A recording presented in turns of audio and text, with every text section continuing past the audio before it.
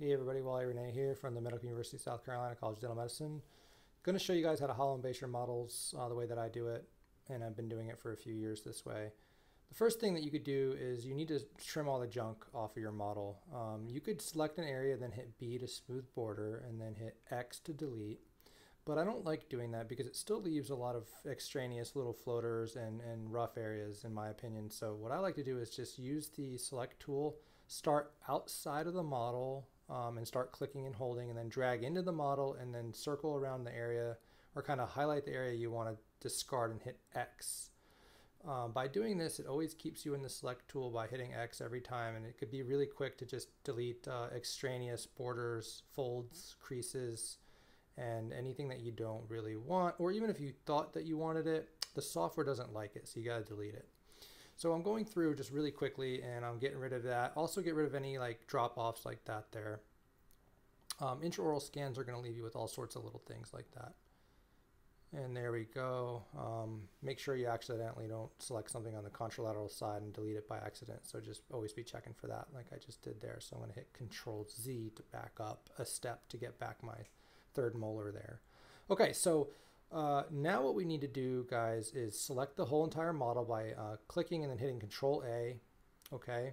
Or I'm sorry, double clicking the model, and it should turn it all orange, and then hit I to invert, and then hit discard or X to delete whatever floaters were out there in space. Then what you're going to do is you're going to go to your sculpt tools and go to robust smooth and start smoothing the border. You can't have any little triangles out in space like that. If you do, go ahead and repeat the process of deleting that part. What you're trying to do here is to achieve a perfectly smooth border.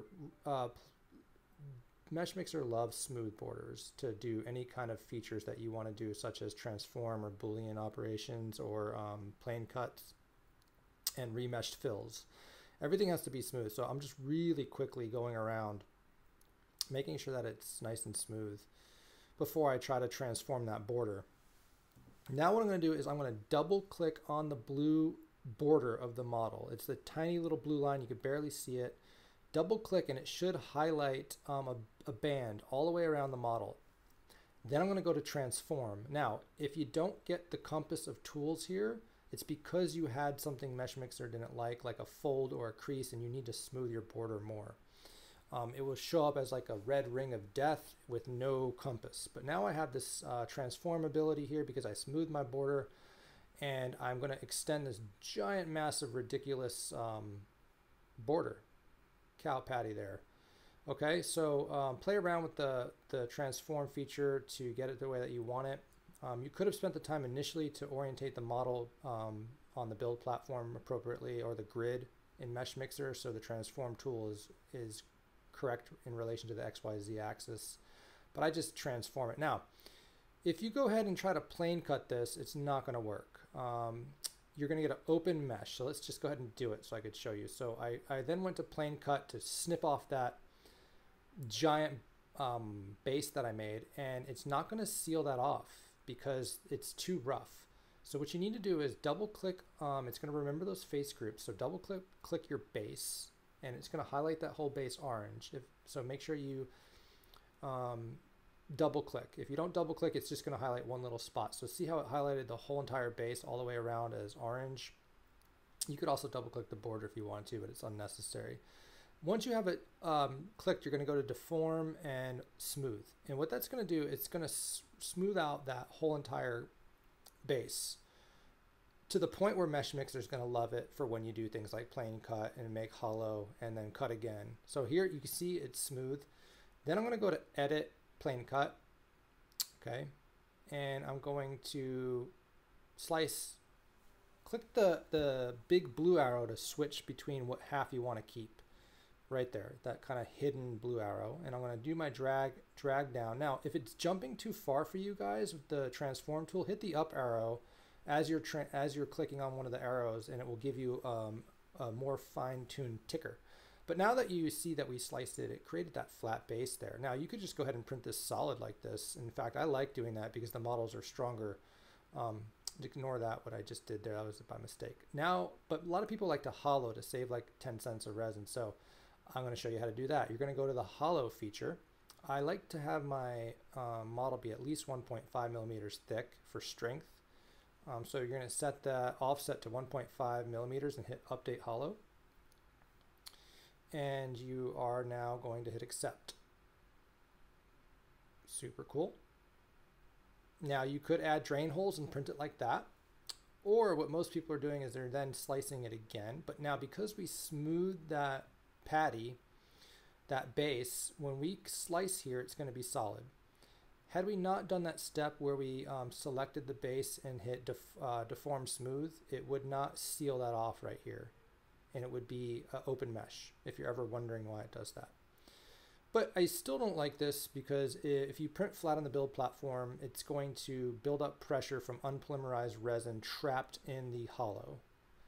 You're going to save a ton of resin probably printing this way compared to solid because you're really just printing a shell, but you have to be able to drain the resin. So I go ahead and add this cylinder from the Mesh Mixer file.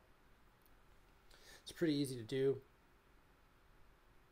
Now you could save cylinders if you want. I just quickly make this giant thing, not being very precise here. Just making sure it protrudes halfway through. So you want to use half of the circle. Anything more than half, you're going to have some areas that are going to be harder to print. So just half of the circle, duplicate, and then retransform so that you could have some posterior drains.